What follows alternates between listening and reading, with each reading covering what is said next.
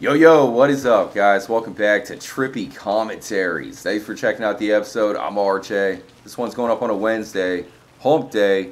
So hope you're having a good week so far. We are going to have a live stream later on tonight. You can join us on both Xbox and PlayStation Red Dead Online.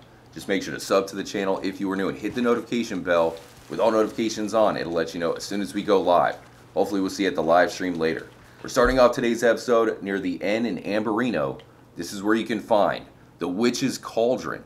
We're still not 100% sure what the mysterious liquid inside the cauldron does, or who the witch is who's responsible for brewing it. But we're going to look at that in today's episode. Do me a huge favor, hit the like button. It really helps out. So we're going to drink the mysterious liquid.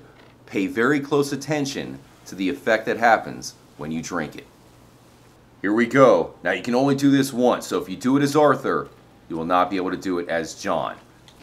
Take a look at the health. It will not take long. As soon as he drinks it, he's going to black out. So there's something else that makes you do something very similar. We'll wake up in a random location. I think in this case, we're right outside the hut. So it did show that the health, I think, went down. It doesn't seem to be too much of a perk. It doesn't say anything, so it really is a mystery. There are plenty of signs that somebody does live here. Fresh vegetables, the candles are lit, and of course the bubbling cauldron. There was the raven, but I ran into him, so I guess he's dead. We cannot question the raven to find out who his owner is. And you do have a few valuables in the chest, but nothing else other than the mysterious liquid itself. So who is the witch who is living here right now? It may not be who you expect. Anybody who plays Red Dead Online is no doubt familiar with Harriet Davenport. Sometimes when you approach her, she'll be very angry. She'll be so mad that she will spray you with a mysterious magic potion. We'll look at that in a moment. I do have to give a special shout out to one of the mods here at the Trippy fam, Michelle. She did a lot of research and reached out with the information in today's episode. Much love to Michelle. So right now, I think she is in a pretty good mood. Doesn't seem to be too happy about the hat. It was already dead. It was roadkill. I promise. She may seem like a normal lady just living by herself out in the wilderness, but she's a witch. She has a blending tonic, a hearty tonic, weight gain, and weight loss tonic. So she has different tonics that allow you to lose or gain weight instantly. She's the only character who has something like that. Animal Reviver, legendary animal pheromones, and she has one other thing that is even more powerful. Alright, Harriet, I don't like you when you're in a good mood. So I think we have to go kill a legendary animal and then return. That will trigger her, and she will spray us with a mysterious tonic that has a very familiar effect. You can also see her sometimes talking to animals. What other character can telepathically communicate with the different animals in the game? So I'm going to go find a legendary, bag that, and then come right back.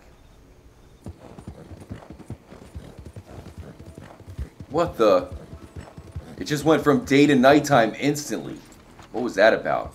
Harriet, what'd you do? We brought you a gift. The legendary banded gator skin. Let's see if she likes it. We'll leave it right there for you. It'll make for some great gator nuggets. You've got some nerve. Oh yeah. Think that I wouldn't find out? You're no better than that savage. So she's gonna spray us with the same exact thing that was in the cauldron. Almost an identical effect. Just like when Arthur drank it, it gets sprayed in our face, we black out instantly, and then wake up at a random location not too far away. So somehow we got all the way across the river. We passed out, there's our horse and Harriet's tent, along with the gator skin, and then we're on the other side. How did that happen? You might think that that is the most powerful thing that Harry could possibly create, but she has made something even more powerful. Something that has the ability to turn you into an animal. And considering she's the one talking to animals, she can also turn into one. One of the most rare plants in the game is named after Harriet. The Harrietum officinalis. You need this to transform into an animal. So I believe that this one plant is very important to Harriet. And that is why it's named after her and why you need it not too far away from here to transform into a buck. When you have enough of the plants, come to this spot underneath the tree. If you inspect it, just like the peyote from Grand Theft Auto 5, you will eat it and then transform to one of 4 different animals within Red Dead Online.